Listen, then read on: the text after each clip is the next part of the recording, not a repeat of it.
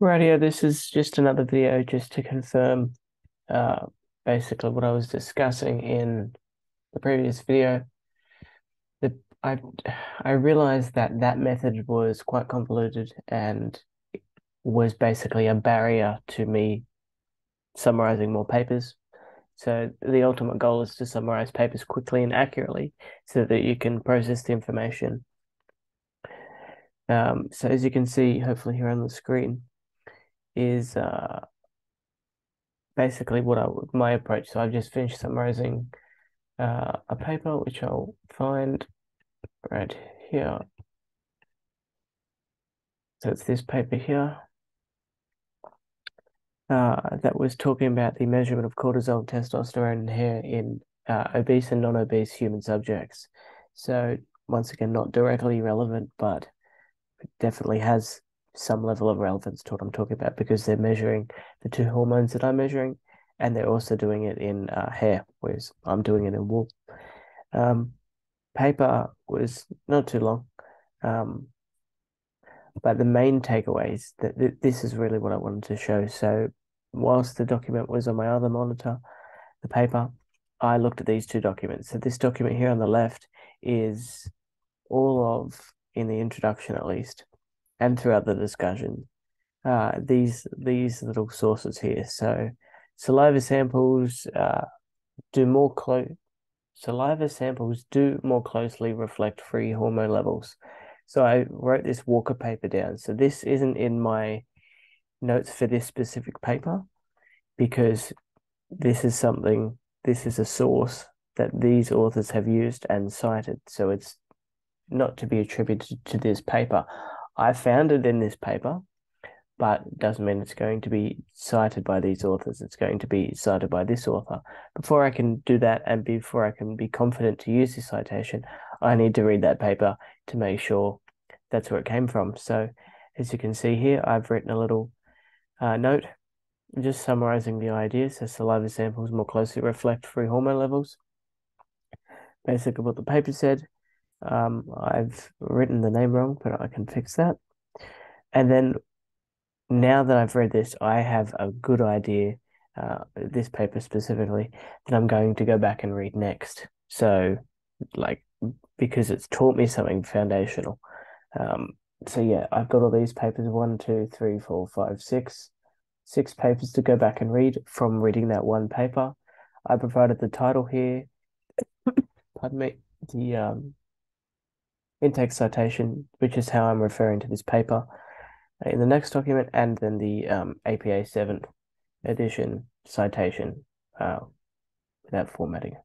But this document here on the right, this is the main document. So this is where every note from that paper went that I just read, this paper right here. So every original idea and the outcomes and methodology and shortcomings of the trial and other notes from this specific paper are all stored in one place. And this is where they are.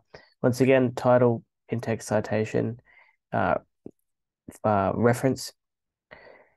And here I had the background. So I didn't call it introduction because this, I wanted this part here to summarize literature that,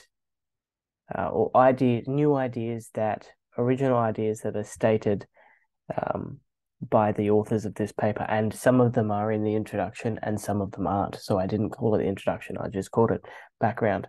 So this idea here, I've actually written it sort of in a little paragraph in a few sentences. Um, so this paper is the paper we're looking at, Chen et al. 2014, states that accurate repeat sampling of saliva and blood tissues may be difficult to specify resampling times. So what they were talking about here is that you can use saliva, but there's so many quirks with it. For instance, what did the person just eat? Sampling times. Uh, just because you can collect the sample on this day, are you going to be able to collect it the next day to get an accurate comparison? Um, so that fact there, and I've also written underneath, additionally, they note these methods cannot assess the bioactivity of hormones over a longer time horizon. Um, so that's talking about looking back in the past. I might actually just write that there. Um, historical hormone record. So, one of the traits with wool is, or with hair in general, is if it's really long, you can break it down and look at the hormone deposits over time. You can't necessarily do that with saliva because it's changing quite frequently. So I've given this a little heading here: limitations of saliva, blood hormone assessment. So this and this one here, the advantages of using hair to measure hormones. These two paragraphs here will be copied and pasted into a document roughly called hormone assessment or something to that extent, so that every little paragraph like this gets divided into one document. Either it's about hormone assessment, it's going to be about wool quality, it's going to be about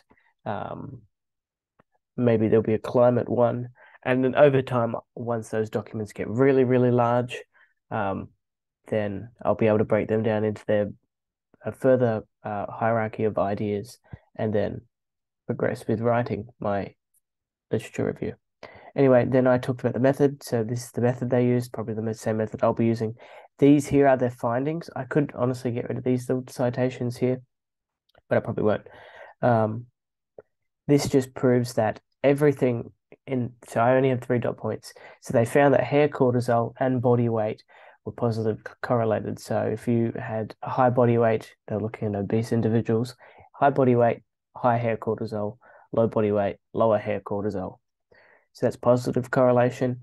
Additionally, they found that testosterone levels were negatively correlated with age and BMI. So if you had a higher BMI, you had a lower test level. And if you had a low BMI, you had a higher test level. And if you were younger, you had a higher test level. And if you were older, you had a lower test level.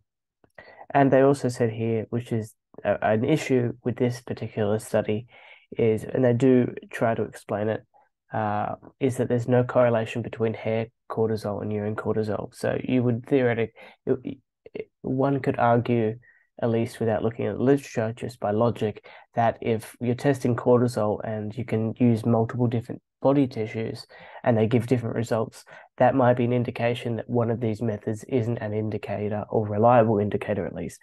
But they do explain it, or they do provide a suggestion why this may be. But once again, they weren't looking at urine cortisol. And yeah, there are some flaws with this study, as listed there. That's mostly for my reference. If I need to go back and something smells a bit fishy later on. This way, I've just extracted roughly, probably closer to 200 words, pardon me, 192 words worth of valuable information from this one paper. It's quite short. It's not just under 200 words, but once again, it's not directly related. This is a clinical trial. So save these documents and move on to the next paper.